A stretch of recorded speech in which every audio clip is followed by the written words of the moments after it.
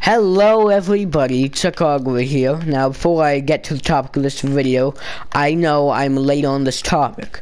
So to help the video, it would be greatly appreciated if you like and subscribe.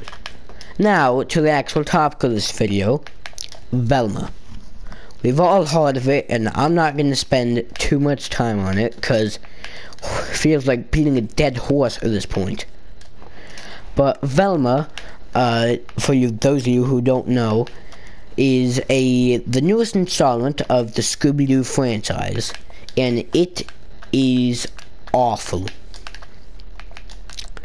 Now, for those of you who don't know, here's a little plot synopsis of it. Velma, who's the main character now, is trying to figure out the murders of a bunch of kids that happened at our school. Now, this plot is perfectly fine executed, but the way the creators executed it, I guess I should preface, it is fine if it's executed correctly, but the way the creators executed it is terrible. Now, everybody in the show, to wrap all the problems in a neat little bow, every character feels off. Now, I'm not talking about like something small. Everybody is just a completely new person. Now, I know from the way I'm saying this, I sound like I'm some Scooby-Doo mega fan, but no, I'm not. I have seen an episode from every installment though. Now, one of the main issues a lot of people had with it is it's an installment of the Scooby-Doo franchise. So shouldn't it have Scooby-Doo? Well, it doesn't, but from what I've heard, now take this with a grain of salt because I didn't actually do any research into this. This is just what I've heard. Now, Scooby-Doo is going to be reintroduced, but no, not as a dog, as a human person that's going to be dating Shaggy, which, also, Shaggy isn't Shaggy, he is Norville, and he's just not the lovable idiot we once knew. Now, I would like to preface, I do not have any issue with the race change. It's just the way they executed it. All the characters are off. Doesn't feel like Scooby-Doo. It feels like something Family Guy would make. Now, here is an installment of the Scooby-Doo series that, from what I can see, Velma tried to recreate, but flopped at it hard. Scooby-Doo Mystery Incorporated. It was created in the late 2000s by a couple of people at Hanna-Barbera, and they did an amazing job at it. Like, a perfect job at it. Now, I'm not gonna spoil the plot, but I'll give a short synopsis. So, the Mystery Incorporated gang, in the first episode, they do the usual bad guy hunting. But in the cave they visit in the episode, they find a locket. And this guy named Mr. E has something to do with it and says, hey, you shouldn't look into this. And they keep looking into it, and he basically just gives up and says, well, you know what, I might as well help you with the mysteries.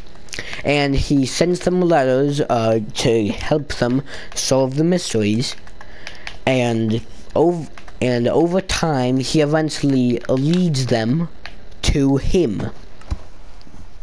Now, I would like to preface this off from the way I'm making it sound. It sounds like it's just normal episodic Scooby-Doo. There's a mystery, we solve it.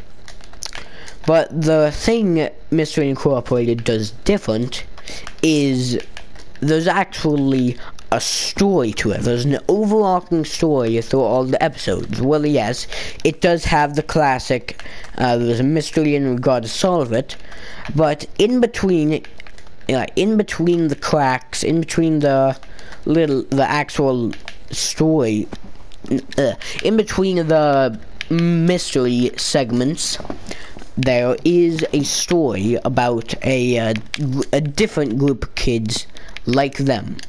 Now, I'm not gonna say the entire thing, because I think you should go watch this, because it is amazing. I'm actually on the 4th or 5th watch through.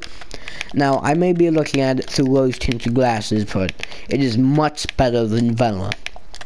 For one, it actually feels like Scooby-Doo characters. Alright, now, I'm gonna do a little contrasting from the Velma series.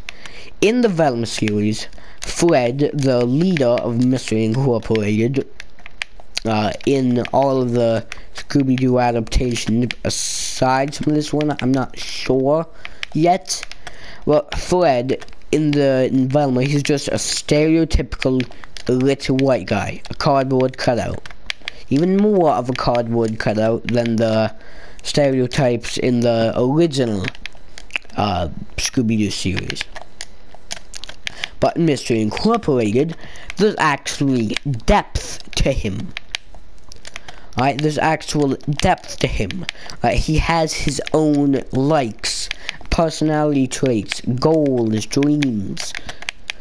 And they execute it really good. Everybody feels like a different person. Now, they do that in the Velma series, but a different person. Right, from the actual Scooby-Doo cast. Right, for example, in Mystery Incorporated, they still are the characters from the original series, but in Velma, they're just different people entirely. And there's not really much I can mention about Mystery Incorporated. I've already covered its amazing story, how it does the characters better, and how the characters actually have depth. The only thing I can really say is that you should go watch it. Alright, there's actually a story to it. And in the story, yes, there is mystery.